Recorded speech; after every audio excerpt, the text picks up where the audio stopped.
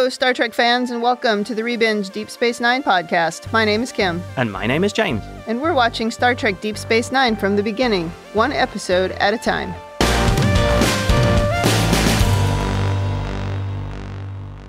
Welcome back to the podcast. Today we are on Season 2, Episode 23, entitled Crossover. This episode aired May 15th, 1994.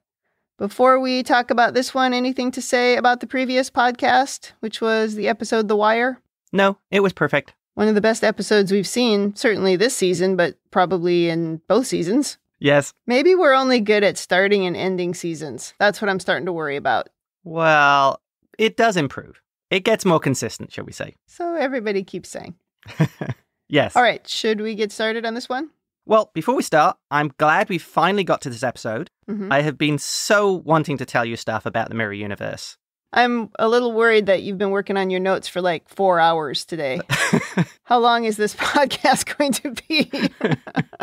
Well, I really wanted to tell you stuff while we were watching Discovery, but I knew this episode was just around the corner, and it has a lot of canon in it, which they largely seem to have adopted in Discovery. So I have just been bursting, not trying to tell you stuff about it. Wow. Yeah, that's major for you. Yeah. Well, I went back and watched the Mirror episode from the original series because I don't really remember it except for Spock's goatee. Wow. It's quite surprising to realize that there was that episode and then 30 years until we did another one, right? Yeah. Because Next Gen never did a Mirror episode. That is true.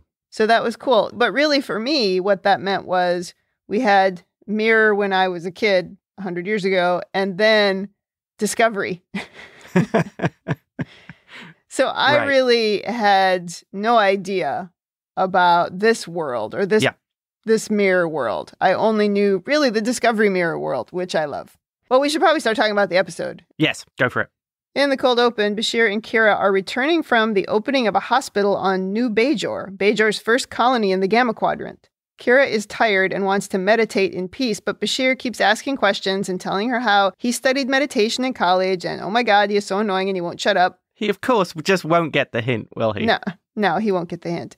She finally just lets him play some music in hopes that he'll stop talking. Then he plays some Bajoran music, which Kira finds interesting, but he ruins it by insulting the music as derivative, and Kira is back to being annoyed. Julian is at least trying. He's trying to get to know Kira in a non-creepy way, and it's just that he's very Julian and is annoying. This is Season 1 Bashir, back with a vengeance. I mean, do you think he kind of so? Deserves everything that he gets in this episode. Do you think so? Yes. He's incredibly annoying. He's condescending, and he doesn't take a hint. He has no ability to get social cues from people, and everybody else tries to be so nice to him. Yeah. But it's like, just tell him, Julian, stop talking. I'm trying to meditate. I never understand why people aren't direct. I thought it was different. I thought he was trying harder, at least with Kira, but too much of his personality was getting in the way. Right. He makes a comment about getting to know Kira better, and he says she's one of the most interesting women he's ever met, and he tries to get her to call him Julian, but she chokes on it, just like Miles did. Yes. Which is a clue that people don't want to do it, and it's a clue that people don't like you. When he asks her to dinner, she says, you'd better stick with Dax, and he laughs, saying he wasn't asking her out. That's where I was like, oh my God, this guy, he's such an idiot sometimes. Well, I think that's part of the character, unfortunately. But also, this is a clue. You're being nice to her. She assumes you're hitting on her because that's all you ever do. Oh. That's a clue to you for growth, not to her. Oh, that's a very good take there. So, do you think he recognizes that he really has to try and team build and interact with the other members of the station, but its ability to actually accomplish that really is just so ham-fisted? I'm not sure, because he did this to Miles as well when they ended up on an away mission where he's like, oh, now we can be friends. And Miles is like, oh my God. So I think he wants to make friends. He thinks he's very charming, and he thinks it's everybody else's fault that they're not friends, because I think he thinks he has millions of friends. Oh, that is Do you know funny. what I mean? Yeah. Because like he later says, oh, Miles and I are best friends back in our universe. And I think he really thinks that. I think that's a little bit of a stretch at this point. Yeah. I think Miles has reached the he can tolerate him point. Oh, yeah. They're not friends yet. Yeah. So as they are dropping out of warp to enter the wormhole, there's some problem with the warp field not fully collapsing and a plasma injector leak as they enter the wormhole. They have a bumpy ride and some weird flashes of light before their ride stabilizes. They each say they got a little dizzy just before they come out of the wormhole. Then they're shocked to see the station is not where it's supposed to be. Long-range sensors show that it's actually orbiting Bajor. Then suddenly a Klingon vessel approaches and 2 armed Klingons beam on board. When Kira asks what's happening, the Klingon swallows hard and backs away, pulling the other Klingon with him. That was great. He grabs the other Klingon, and the 2 of them look terrified as they back away, and he just starts apologizing. Yeah, he says they had not been informed she'd left the station. They were on standard patrol when this vessel appeared out of nowhere. He says, "I'm sorry, ma'am, and if you'd allow us to withdraw, we will escort you back to the station." And Kira kind of nods because she's like, I don't know what's going on. Going through my mind at this point was, run away, run away. Well, and for some reason, they shot this entire scene from the ground up. Yeah. With the camera like pointing up as if it were at Kira's feet or kind of at her knee level. It was very strange. I guess they were just trying to give us a feeling that something different was going on, but It ended up with these weird angles. That's what I thought. I thought it was a very deliberate choice to make you realize that something was off skew. Yeah. That something was out of place. Because when they go back, they do that sort of color change thing that gives you the cue. And so I guess this was the cue going in. Well, now we get a good look at the station, and everything is slightly darker. Like the station looks a little bit darker. Bajor looks a little bit darker. Oh, I have to quote the line, "Even the light's different here." Yes. Inside the station, the Klingons approach the airlock with Garak, who is in full Cardassian uniform, which was very interesting. Oh, yeah. You get to see his full neck and the whole deal. Garak is telling the Klingons that she's an imposter. Then the airlock opens and Kira and Bashir enter the station. When Kira sees Garak and the Klingons, she's like, what in the heck is going on here? And then from around a corner behind them comes another Kira, slinking along in a black leather outfit and a silver braided headband. And she says, the question is, who are you? And she stands face to face with Kira, and she's just a little bit taller, which I think was a very deliberate choice. And I wrote in my notes at this point, hello, Mirror Universe. We cue the theme song. Yes, when she was standing in front of Kira, she must have had some serious heels, because it seriously looked like she was 6 inches taller. No, not that much. Maybe like an inch. Her nose was just slightly above, just enough for her to look down. Yeah. But that outfit was crazy. I don't think it was leather because it seemed like it moved really easily, and also it made no noise, and leather is very noisy. That's why I wrote down that it was pleather. I don't know what it was. It could have been vinyl. It could have been anything. Yeah, I put down leather fetish Kira appears. Yeah, it was quite a look. And the other thing I was thinking was, do you wear that to work? Yeah, she does. And by the way, for the rest of this episode, I'm going to refer to her as Leather Kira. Okay. Now Bashir asks where they are, and Garak reveals it's the Terok Nor Station, the center of authority for the Bajoran sector. Bashir asks, what authority? And Garak says, the Alliance, of course. Kira says, I think we must have taken a wrong turn in the wormhole. And Garak is like, wormhole? Which makes Kira realize maybe she shouldn't have revealed that info. And she says, maybe we should just get back on our shuttle and go. But Mirror Kira is like, not so fast. She says, if you are who I suspect you are, then I can't run the risk of letting you go. She orders Bashir to be taken below, and the guards grab Kira and escort her along behind Mirror Kira. When we hit the promenade, we see the Alliance logo plastered everywhere. It's like a combo of the Cardassian and Klingon logos, except with sort of some extra wings on the side. And the Klingon logo is very small. You'd think they wouldn't like that. Well, yeah, when they get to the promenade, there's that big flag hanging down with the logo on it. Right. The logo looks really cool, actually. No, it's cool.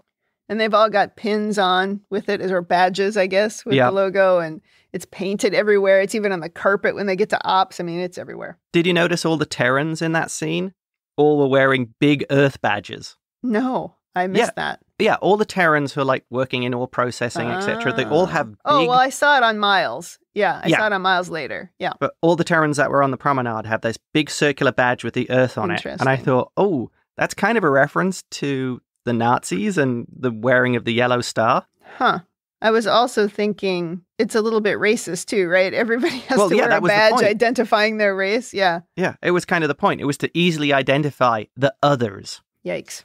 While walking through the promenade, one of the Terrans who is trying to escape is brought to Mirror Kira, who says reassign him to the mines. And this is where we see the disagreement between Mirror Kira and Garak. He wants to punish this guy as an example, but Mirror Kira thinks he's making a career out of setting examples.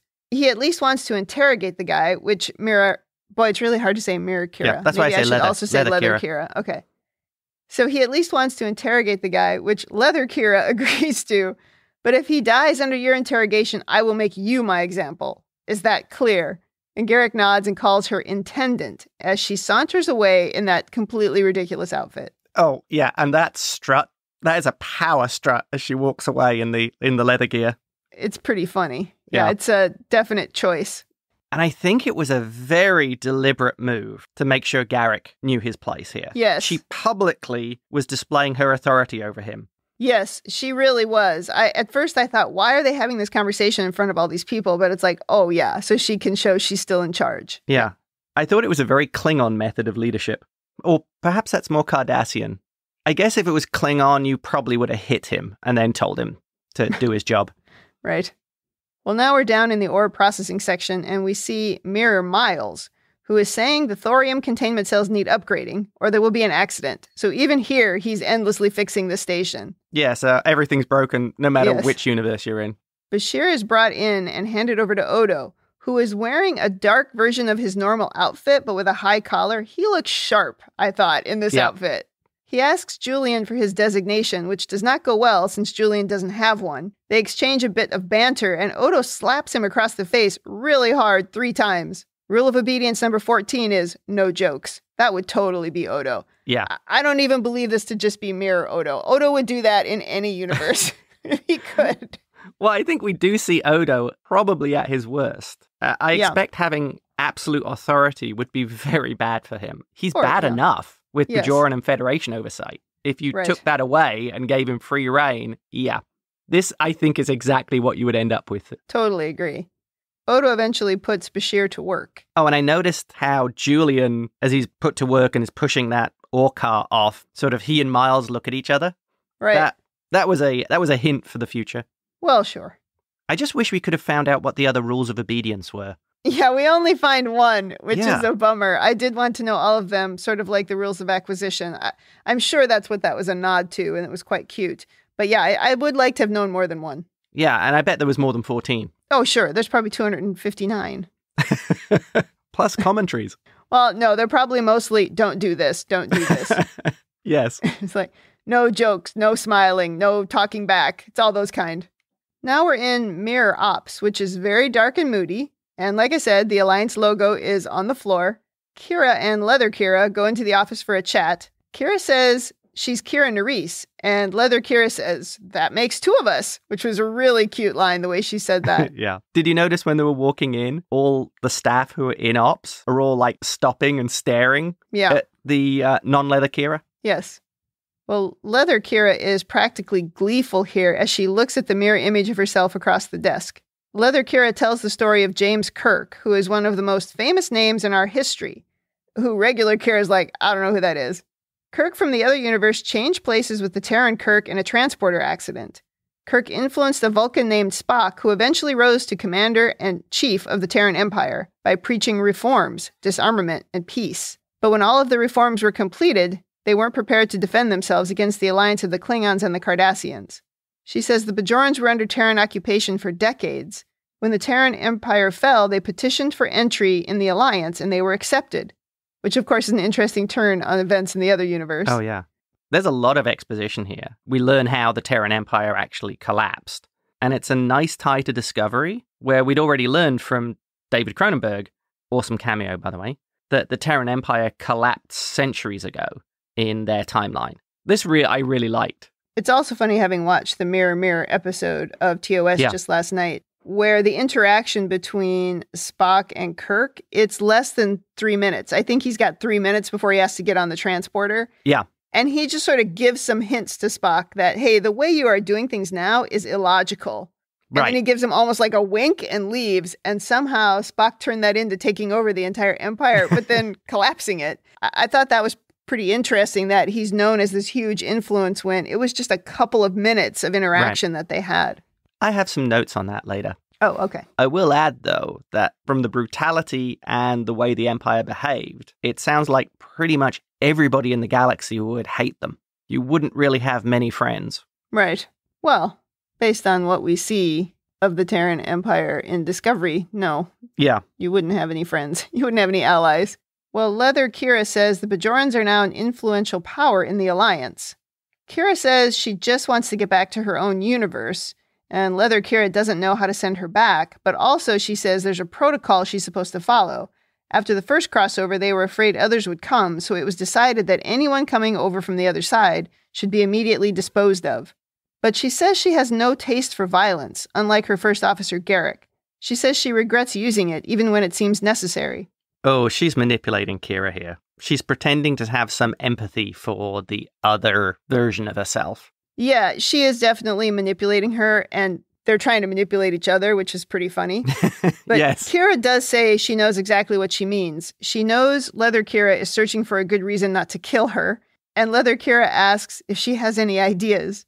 Kira then wonders if Leather Kira can teach her what she needs to know in order to become the leader of Bajor in her own universe. I don't think Kira has figured out just how nasty the mirror universe is at this point. Well, no, we haven't seen it yet, and she'd never heard of it, so this is all new to her. I guess she's taking herself on faith here.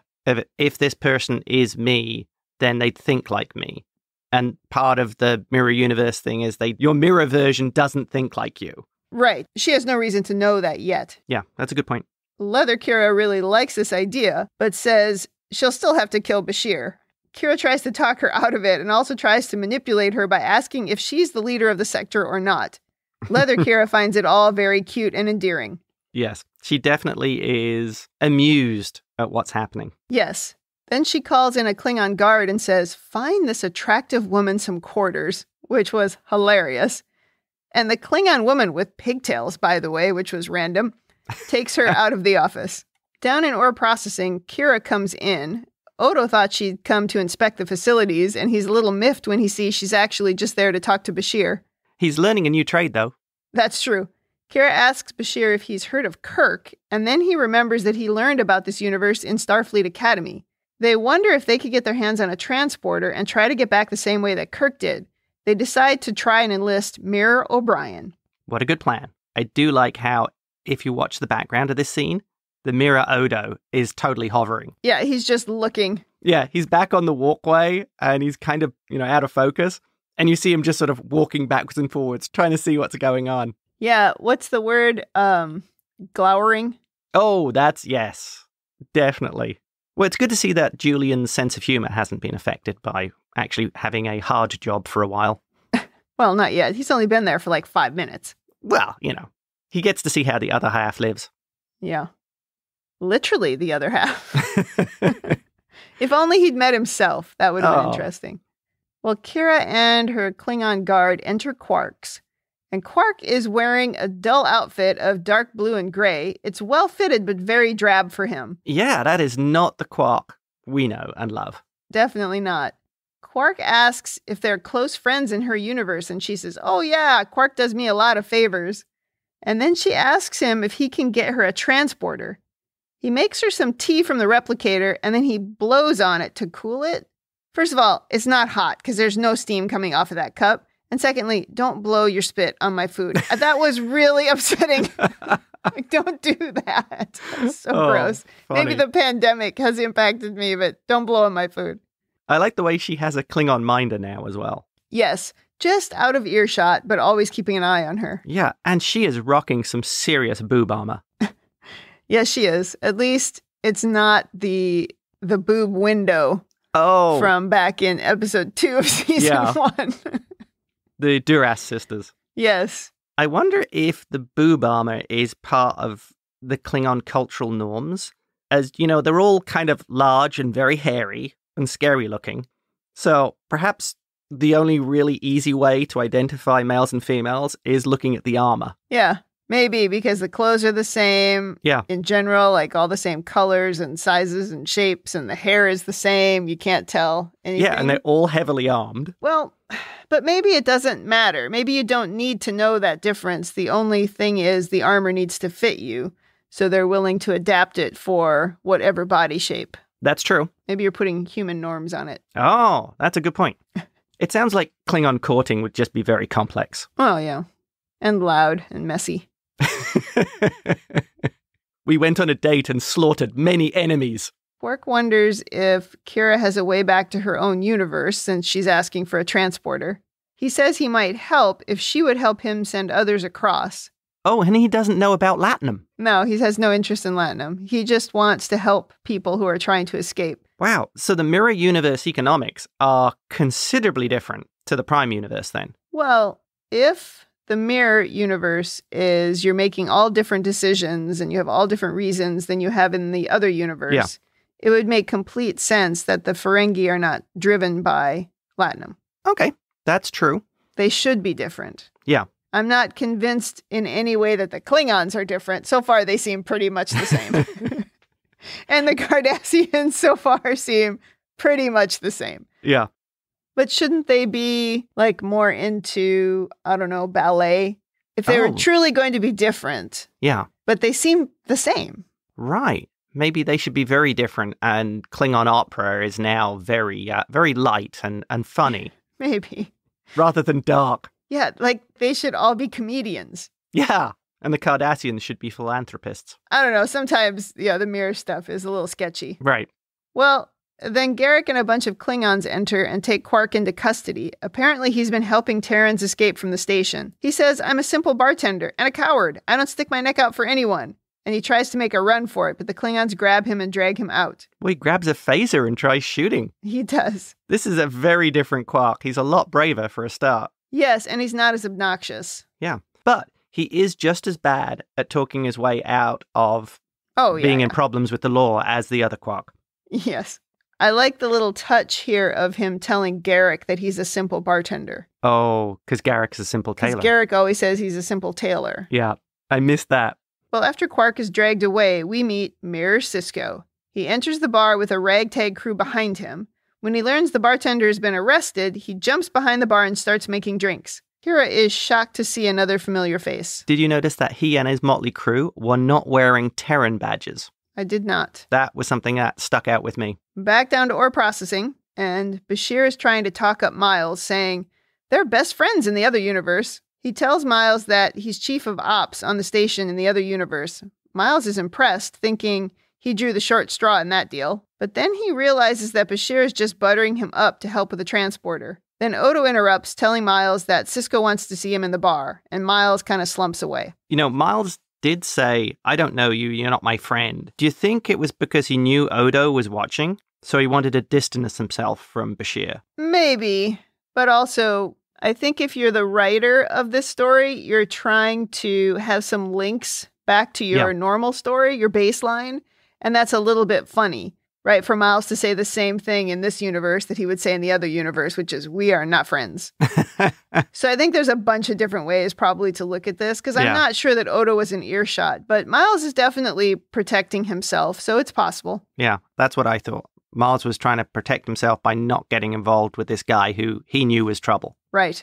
Back to Quark's, and when Mirror Sisko sees regular Kira, he says Leather Kira called him all the way from the Fowler system just to see her. And he's a few inches away from her face. God, they do close talking on this show. He's a little creepy here. He's very creepy. He seems much more like a pirate than anything else. Yeah, which I guess is kind of the point. Yeah. She notices that he doesn't suffer the same fate as the other Terrans. He says the Intendant honors him with a ship and a crew, and he honors her by collecting duties from vessels that pass in this direction. So he is a pirate. I guess so. He's certainly dressed like one. Then a ragged Miles appears. Dirty gray clothes and a dirty face. You couldn't really see him as well down in ore processing because it was dark. Yeah. Here you can just see he's kind of covered in, I suppose it's dust from the ore. He's got a very different demeanor as well than the Miles that we see. The way he slumps his shoulders and leans forward and is always sort of looking down. I noticed that, yeah. Sisko calls him Smiley, which Miles doesn't like, but he says he needs him to fix his impulse driver coil. Miles protests, but heads out to do it anyway. Then Leather Kira calls Sisko to come to her quarters, and he gets a look of distaste on his face for just a second before he heads out. Yeah, he does not seem very happy about that. Right. But then he just puts that smile back on. That yes. is almost like a false smile. Yes, the mask goes immediately back on. Yeah. I have the feeling that Mirror Kira is not very pleasant to be with. Yeah, just based on the outfit alone. And I'll just say, as the scene closes, Kira, just in this whole episode, has the greatest selection of just shocked looks.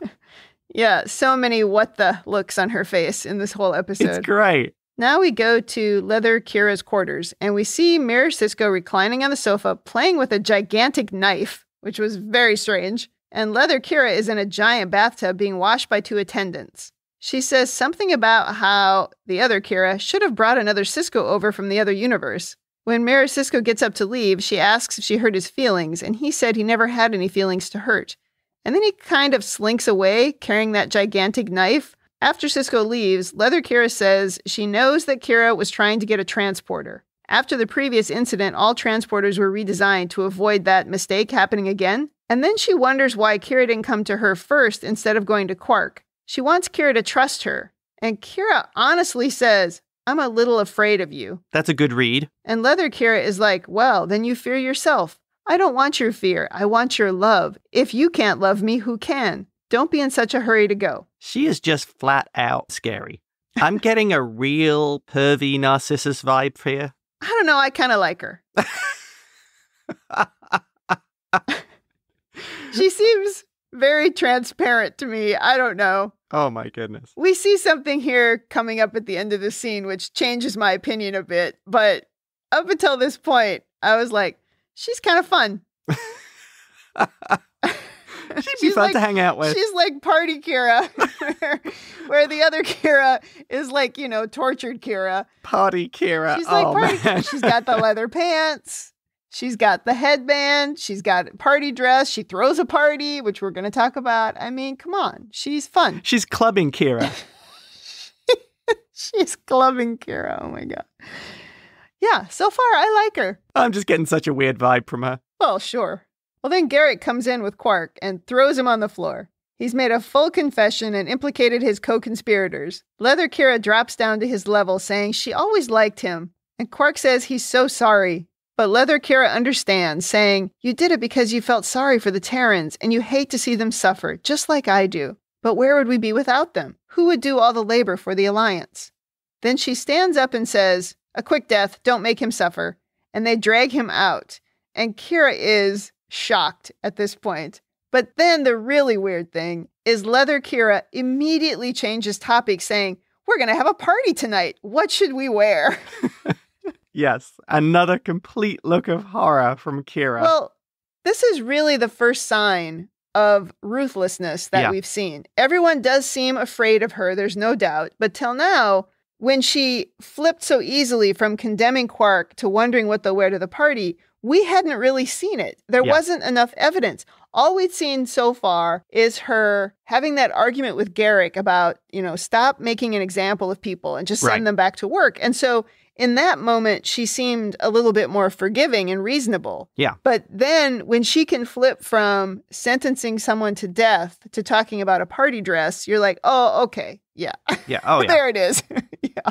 Well, the mask she was putting on in front of Kira just slipped off, or she just decided she was done with it. So you don't think she's like this all the time? Oh, I think she's like this all the time, but I think she was completely playing up to Kira. I think she's the kind of person who puts on the airs of, oh, I'm caring. I'm a good person. Well, she wants Kira to like her. Well, yeah, love I want her. People to like me. Anybody who I have to execute is a bad person. So that doesn't make me the villain. All will love me and despair. That's a great description. Yes. That's exactly what I think this character is. Hadn't thought about it that way, but yes. She does not see herself as the villain of this piece. Oh, no, for sure. If you think about it, she talks about being under Terran occupation for decades. Yeah. Which is a thing that Kira experienced. It just wasn't humans. It was Cardassians. Right. And it turned Kira into whatever she is right now. Yeah. But it turned Leather Kira into something actually quite similar, which is why they're sort of clicking. But there's just something slightly broken. And if the broken thing is just that gene difference or whatever it is in this universe, All of this makes so much sense. Well, and I think what we've seen in Discovery's portrayal of the Mirror Universe is that the Terran Empire was significantly more brutal than even the Cardassians. I think that's a fair statement, yes. Well, Kira enters her quarters and finds Garak. When Garak sees that she's carrying a dress for the party, he says he admires a well-tailored gown. Very cute. Another good gag. And then he tells her, Leather Kira will never let you leave.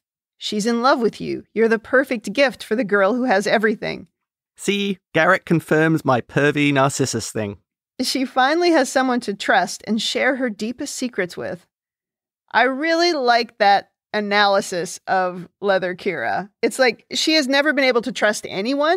The only person she ever felt like she could trust was herself. And now she's looking at another version of herself and really hoping that that's what Kira is. Ultimately, it's not what she is. It's also interesting that Garak in this universe seems to be as smart as the other Garak. That's true. And clearly can immediately pick out what's happening, draw the thread, and figure out this is why this is working. This is what's happening here. Yes, that's true. Garak is here with a plan. He'll help her get back to her universe if she helps him by taking Leather Kira's place after he kills her. And then after a few weeks, she can step down and Garak will take her place. He threatens Bashir if she doesn't go along with the plan. And then Garak leaves and he does this weird little air kiss to her on his way out the door, which was also very creepy. There's a lot of creeping going on in this universe. Now, I wonder here if this Garak is more like the Garak on the Prime side than he's different. Yeah. I have the like feeling pre-exile Garak? Yes. Had he not been exiled, this is more like what the Garak would be like. This is my point with it not being mirror images. Like he should be a painter or something. You know, I don't know that he should be this. He should be somebody concerned about the welfare of others. But it seems like all that really happens is the mirror universe takes negative traits and amplifies them more than makes them the opposite of who they are. I think that's a good summary. Some people it's negative traits, others it's positive traits, but it mostly seems to be just amplifying the worst aspects of people. Right. Do you think Kira realizes that no matter what she does here with Garak, she'll be dead? She's seeing that he's pure ambition at this point. No question she couldn't trust him.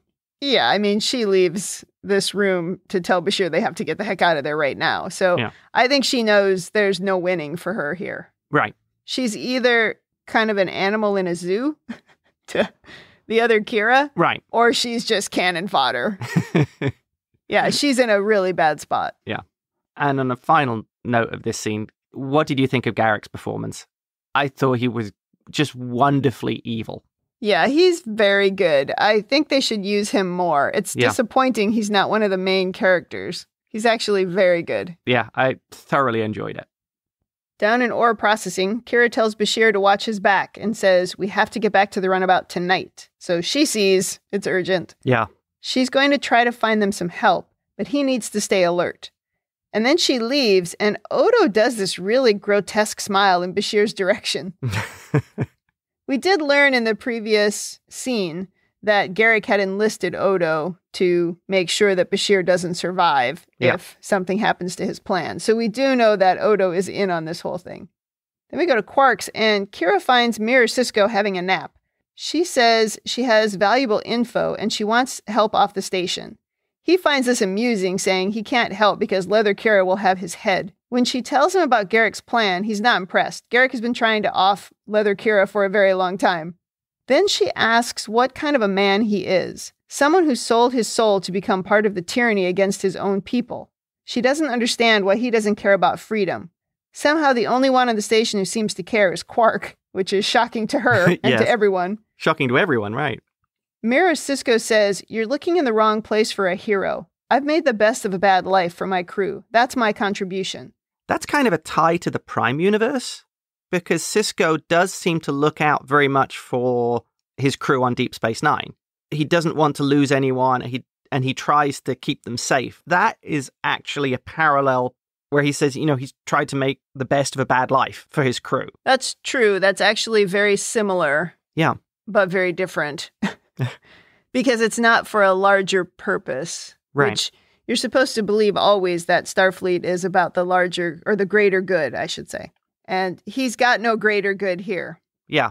It's slightly perverted here, but roughly the concept is the same. Well, they're making a point that there is no greater good, because they make this point of him saying, oh, we don't believe in souls, and you know, I'm not a hero, and blah, blah, blah. I think there's a lack of greater good for him even to fight for. But she says, you charmed your way out of the mines, but you're no less a victim than anyone else here. I thought that was a really interesting tactic, to paint him as a victim, rather than, oh, you got away with something.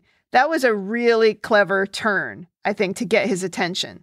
Oh, definitely. And he did look after her when she walked off. He was like, and he gets this little smile on his face. Yeah. And she kind of stomps away. This was another great scene, acted Very really good, well by Avery and Nana. She put so much passion into it. And Avery just does this whole sort of laid back, I'm pretending not to care about any of it. Yeah. He's not that larger than life sort of clown that he was earlier. Yes. Yeah. Just another scene that worked really well. Now the party starts, and both Kiras are dressed the same. I thought we were going to do something where you didn't know which one was which for a minute, but that never happened because Leather Kira always had her weird crown headband thing on. One of Sisko's motley crew gets in a tussle with a Klingon, but he backs down when Sisko kind of shakes his head at him. The Klingon spits in his face and tells him to get out of his sight. But then before anything else can happen, Leather Kira comes in. And then we see her in the same dress. That's when it's like, oh, are we going to do a switcheroo? But that didn't happen.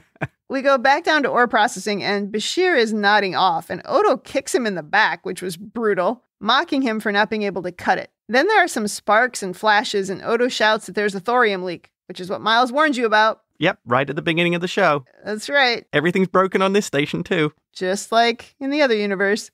In the excitement, Bashir manages to hit a Bajoran and take his phaser. He shoots at Odo, completely obliterating him, which was a shocker. Yep. Boom. But I don't know. Everywhere. Couldn't he just put himself back together? He didn't disintegrate. He just sort of blew into 1,000 pieces or 1,000,000 pieces. Yeah, that was a good effect. That looked like it was a practical effect as well. Yeah, that was pretty good. And we don't get any shape-shifting in this episode. This is the only thing we get with Odo. Blown to goo.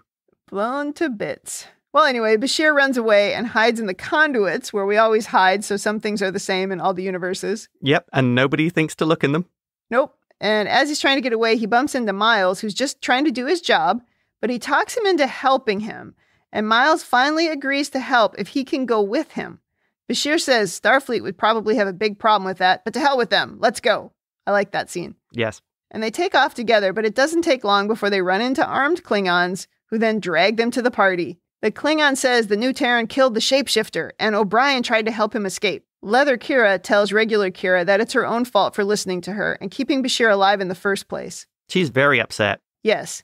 Then she goes to Bashir and says, Odo was the only one of his kind. He was irreplaceable, and no one kept order among the workers like he did. This is my reward for treating you Terrans with the least bit of respect. Very well, I can learn from my mistakes. You want to set an example, Garak? Use him. Let him die slowly on the promenade. His cries for mercy echoing through the corridors. Kira tries to stop her, but Leather Kira says, another word from you and you'll die beside him. Oh, she's gone full nasty now. She definitely has. Now, seeing as I'm doing the fashion analysis these days, there's a great shot behind the attendant of the alternative Bajoran uniforms. They look pretty much the same in terms of the color, but they have this awesome looking like gun belt holster thing with like a big Alliance logo just sort of below the chest. Right. It looks really good. Yeah, that's cool. That would be a great Star Trek cosplay.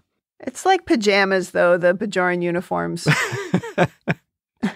Like some of them, if they're well fitted, they look pretty good. Like Odo's uniform always looks like pajamas to me. Yeah, that one doesn't look so good, but some of the other Bajoran uniforms, the grey ones, look pretty good. Well, Kira's looks great. Oh, yeah. But a lot of it is fit. It has to fit right. Yes. And then also sometimes the collars on things work better on different people. Yeah. Like Odo looks great with this high collar. The low collar is awkward on him. Yeah. And then a little bit like that with Quark, too, because Quark has no collar in this universe. And it looks really bizarre, like he's just wearing a T-shirt or something.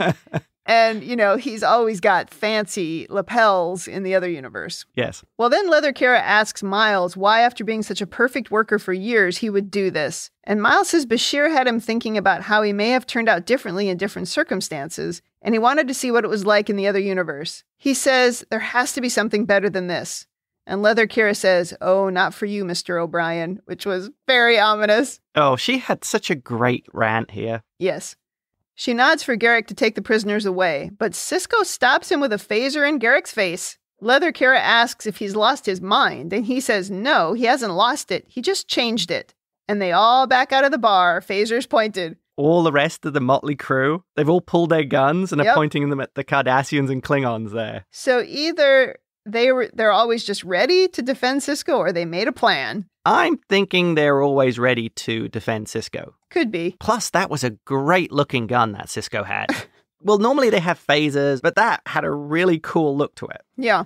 Well, he shoots above the door, closing it and locking the Klingons and Leather Kira inside Quark's. Oh, some people are going to get really shouted at here. Definitely. Kira tells Mirror Sisko that she'll never let him get away. She's going to track you down, whatever it takes. Bashir suggests maybe he should follow them back to the other side, but he doesn't think he'll fit in there. He says, "Don't worry about us. Maybe we can stir up some things here." Then Miles says he might have a reason to stay if he can join Mirror Sisko's crew. And they all wish each other good luck and head off in separate directions. It's the little affectations that I really like about Sisko. He adds these things to the alternative characters he played. Like in Dramatis Personae, where he's like flicking his fingers together. Yeah. With this version of Sisko, do you notice that he keeps his left hand out a lot and sort of has it to one side? And the way he emphasizes S's. It probably helps him to do something like that to keep himself grounded in a different character. That's a good point, yeah. Acting. It's a little quality I do rather like. Definitely. Well, Leather Kira has that too. Oh, yes. It's no other way than how she walks. Oh. And that just sort of slinky way that she does everything. Well, I think the head movements as well. That was the other thing I noticed. The way she moves herself is different from the Kira we've seen. She seems much more lithe. It's sort of snake-like. Yes. I guess that's the thing. When you have actors who are good at their craft, when they play an alternative version, they can just rock with it. Right. Kira and Bashir make it back to their runabout. They manage to get away from the station and head into the wormhole just as a Klingon cruiser starts shooting at them. I was thinking here how terrible this is because now they're going to reveal the wormhole to the Klingons. They didn't even know it was there, but now they're going to see it, right? You'd think so. Yeah. If they're that close, could they follow them through? Right, exactly. I have a theory about this. Okay. Well, at any rate, the plasma leak is still happening, and Kira hopes that's enough to get them back. Flimsy science at best. Hand wavy. But somehow, of course, it works because we're way at the end of the episode. We have to get back. Yes.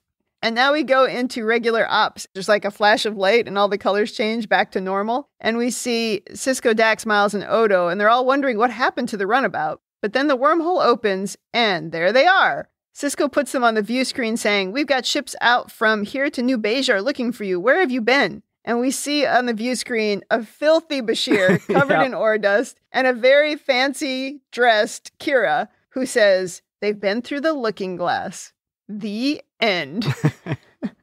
Well. That was a great one. That was something. Yes. Let's start with some over-analysis. What have you got? Well, first thing, based on the comment at the very end of the episode, through the looking glass, a reference to Alice in Wonderland, is this a side effect of the Universal Translator turning a Bajoran version of the phrase into English? Or has Kira read a lot of Earth literature? Or did the writers just not consider why an alien race would be using human phrases? It's possible she's learned through the looking glass, although earlier in the episode, she doesn't know bury the hatchet when Bashir says it. So I'm not sure. I'm going to go with, if I get to choose in your multiple choice, I'm going with Universal Translator. Good one. I think that does actually make sense. If the translator is that good, it would be able to turn phrases and colloquialisms into translatable versions for whoever else was on the other side. Next thing. Yeah. So if they had this accident that brought them into the mirror universe and they managed to replicate it to bring them back, wouldn't Dax be all over this? They have a repeatable method to visit the mirror universe, so you could get there anytime you liked. Dax would be all over that. Yeah, it was so easy. I think they should be more concerned that they could figure it out on the other side. Yeah, that would be a lot more concerning. You don't want those people coming over. Yeah. That's my note in overanalysis was that was too easy, but kind of in the same way that we have to figure out how to travel back when we've traveled somewhere in time. You have to do it. And the original series, they used the transporter and they made that awfully easy. At least they spent the whole episode trying to make it work. Right. You know, and then they quick did it in the last second. But in this case, it was like, oh, yes, we have a leak and we're going to go into the wormhole. Yeah, that'll work. It'll be fine. Hand wave. Oh, we're back. It's fine. It's fine. Well, based on that, I also have an alternative here. Do you think the reason why they traveled across was actually the prophets were messing with Kira and Bashir? I hadn't thought of that, but okay. It could have been something to teach Kira a lesson. Well, that's what I was wondering. Basically a warning to Kira of what she could become. Because Kira was initially interested in how she could become the leader of Bajor through Leather Kira. And that could have been serving as a warning. Also, serving as a little humbling for Bashir to see how the other half lives, as it were. That's an interesting thought. Maybe it was more like an orb prophecy than an actual thing that happened. Yeah. Interesting. So it was the will of the prophets to teach a lesson. Maybe. I feel like we're going to get letters about that. Alternatively, it could just be that the prophets prefer the mirror side. Okay, next one. Yep. Did you notice the two Klingons at the beginning appeared to have personal transporters, like in Discovery in the future? I did not notice that. Yeah, they just like tapped their arm and they transported, each one of them doing it individually. So that made me wonder if, is the technology in the mirror universe more advanced at this point? That's really interesting. I don't know. I guess I just assumed they were telling the computer to beam them back. Oh, that's okay. That's possible. But yeah, they programmed a button on their phone to do something back at their house. Yeah, if I press the button, beam me back, please. Yeah. Okay. Next one, because I have lots of these. Okay. That's why I was sitting writing things about it. I see. So clearly the Intendant, Leather Kira, has absolute power in this sector. Even down to her having her own sanctioned pirates, or privateers, which Sisko was. Mm-hmm. So why would she tolerate Garak's ambitious nature and his attempts to replace her or assassinate her or get her out the way somehow?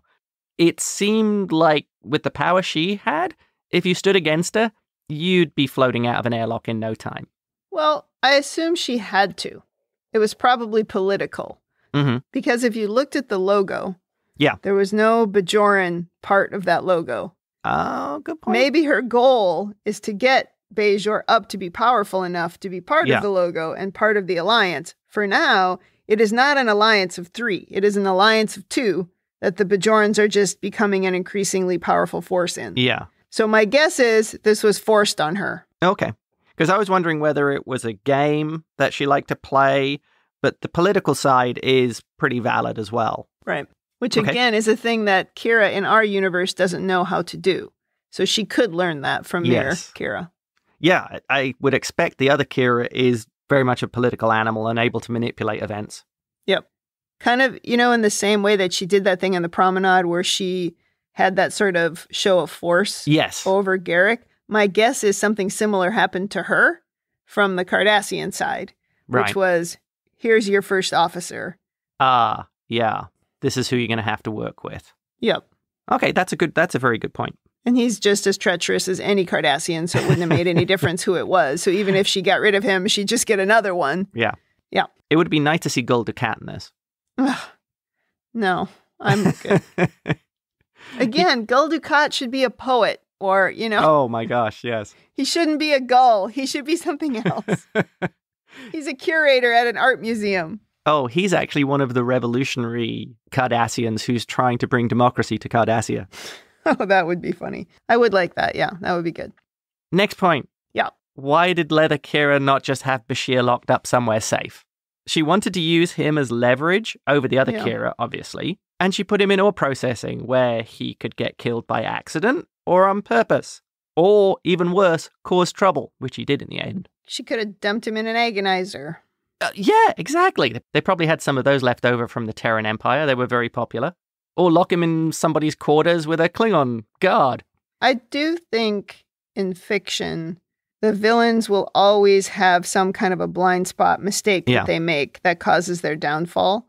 And Bashir, at least she thinks Bashir was the downfall, but that's not really the case. Kira was really her downfall. Yeah. But she's not going to admit that because she's such a narcissist. That's also a very good point there. Now, Is there a subtext here that people who come through to the mirror universe from the prime universe, as we seem to call it now, do they have an outsized impact on the mirror? I'm thinking that when they come across and they interact with people, they cause significant changes. There's some way that they influence the humans, or Vulcans in Goatee Spock's case, but they influence the people there much more than the other way around. It's like a stone in a lake. Yes. It causes a ripple effect that just really seems to extend. Right. And it causes that effect. Like Kira appealing to Sisko. It's more than just an appeal. It's somehow altering Sisko. And the same with Miles. Right. And this is where you end up with the problems, as it were, for the mirror universe of why you want to keep people from the prime out, because they have this outsized influence. Well, I hadn't thought about it, but the same thing happened, as I mentioned earlier, in the original one, where Kirk just talks to him for less than 3 minutes. Exactly. And manages to change everything. And here, Kira has less than 3 minutes with Sisko, yep, which seems to change everything. I think as a storyteller in this world, you might be thinking that because of the brutality and how nobody is quite where they want to be, including like Garak, even Leather Kira doesn't have exactly what she wants, which is why she's so drawn to the other Kira. Yeah. But if nobody is where they want to be, nobody has what they want, they're always teetering right on the edge of anarchy. Interesting. So they're always looking for something that might tip the balance in their favor or make things better for them. Well, in Mirror, Mirror, it didn't take much to push Spock over. He was already teetering towards looking at things differently than what everybody else was doing in that universe. Yeah. In the same way, there's also that female character, which, oh my God, that she has the rank of captain's woman. Okay. Let it go. I'm not going to get sucked down that hole. It was the 60s. Let it go. But the same is true with her. She's not happy, so she too is just kind of teetering on the edge. She gets an opportunity then to help Kirk because he has, by behaving differently, he has pushed her slightly over the edge, and then she saves him by killing off these other people who are threatening him. So that's kind of what I mean, where I feel like everybody in this, it's a storytelling thing. I don't believe it to be true. I don't believe there's one 30-second conversation that someone would have with you that would really cause you to change the entire world. You might change something about yourself, but I just don't think it would change the entire universe in which you live. But as a storytelling tool, you could use it. And that's kind of my point, that people from the prime universe, their presence changes the people. It's more of an influence than the other way around. Yes, if you followed that same line of thinking. Yeah. If somebody comes over from Mirror, one person comes over from Mirror to Prime, it's not the same. Not everybody is teetering. Like, for example, Giorgio dropped into the crew of Discovery was not going to turn them all evil. It just wasn't going to happen because they had a thing they believed in, a positive thing. Oh, that's a good point. They stuck to that. That's a good point. Okay, your ideas were interesting there as well. Oh, well, thank you very much. I like your takes on these things. And I think my final point is, disable the shuttle. Yeah, we never do that. Everyone else, though, in the Prime Universe seems to be able to reprogram, erase, override, mess with the shuttles, but they don't seem to be able to do that in the Mirror Universe. No. Or steal the shuttle and try to figure out how to get back over there. I mean, yeah, they don't do anything. Yeah. Well, and I guess with Odo having been reduced to a pile of goo, that there was nobody to actually lock down the docking clamps. I think he put himself back together. I think if we go back to Mirror, he's going to be there. Maybe he'll walk with a limp, which would be hilarious. That would be pretty funny. Odo, why do you walk like that? I got blown up. Anyway, I think that wraps it up for me. All right. Well, we actually, I think, covered all the things that I had in the overanalysis section as well. So I'm just going to jump right to women in the future. Okay. I was really fascinated when Kira wanted to learn how to be a better leader. I mean, maybe at that point, Yeah. Like we said, she thought her mirror doppelganger wasn't a bad person. She hadn't quite learned yet. I mean, she eventually did see that brutal side to her. But I like that way of thinking. That she saw somebody successful and wanted to learn from her? No. That she saw herself as successful. Oh. And thought, I need to be more like that. Yeah. And it's me. So maybe you just tell me how to do it and I can become a leader of Bajor. Yeah. Yes, she was manipulating Leather Kira, for sure. But she was also seeing it as an opportunity for her because she hasn't really learned that from Sisko. Maybe she will over time, but she's seeing an opportunity to really raise herself up. Yeah. And she thought, who better to mentor me than me? That's a very good point. She kind of kept that, even though she's not Starfleet, but she kept that Starfleet single mind of getting herself home. I also really like that way of thinking.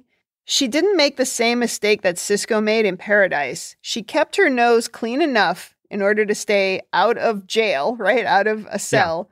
Yeah. And also in order to rescue Bashir. She stayed very focused on helping Bashir as well. Yeah. And that was a thing that I didn't like about that episode Paradise. I thought that Sisko was putting Miles at too much risk. Mm-hmm. Either it's because she didn't have that overwhelming need to be a leader in a situation. So instead, she had that survival instinct about her. Maybe that was it.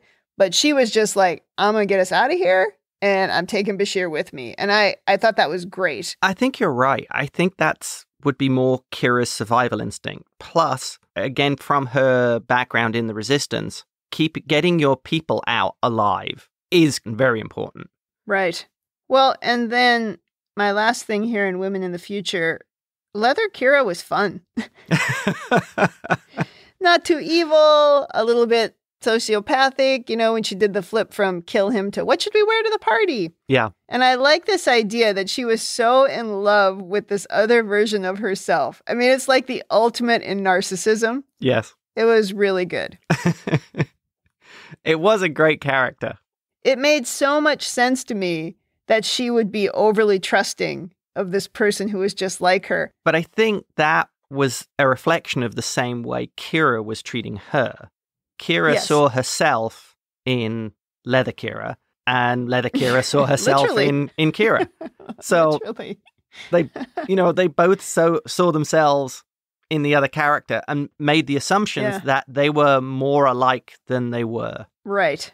Exactly. Well, that's all I have for Women in the Future. There weren't really any other women characters. I mean, we had the Klingon with pigtails, but that was it. Well, let's go to rating. Okay. Thumbs up, thumbs down, or neutral? What is your rating? Absolute thumbs up. One of my favorite episodes. Thumbs up for me too. Very entertaining. I realized, that my only experience of the Mirror Universe really was Discovery because the TOS one was from when I was a kid. And I did watch it, like I said, last night. So I have some more recent information, I guess. But Mirror Universe on Discovery is so much more brutal and dramatic in terms of ceremony and costumes and eyeshadow. I mean, the eye game in Discovery is amazing. Leather Kira would have fit in pretty nicely there, although she needed to be a little bit more brutal, I think, to survive. But she needed a Giorgio cape. Oh. Imagine the cape. The costumes of Mirror Discovery are worth the entire price of admission, is just to look at it. It's beautiful. Oh, yes. I absolutely agreed. I love the Mirror Universe. It's fun. It takes the sterile world of Starfleet and just flips it on its head and all bets are off. It's a great concept. I think the way they expanded it in Discovery was just wonderful. And these episodes provide just a great base to build from. That's two good ones in a row. I really enjoyed this episode, and I really enjoyed the previous episode as well. So thank goodness. All right. Well, that does it for season 2, episode 23. Come back next week for episode 24, which now it's got to be even better. Got to keep on the upswing. That's right. In the meantime, if you'd like to tell us your own overanalysis of this or any episode, or if you just want to say something nice, please email us at rebingeit@gmail.com or tweet us at rebingeit. Check us out on talkthroughmedia.com. You can leave feedback for us there on individual episodes, and you can also listen to all of the other awesome podcasts in our network. Thanks for joining us on the Rebinge Deep Space Nine podcast. That's it for me. And that's it from me.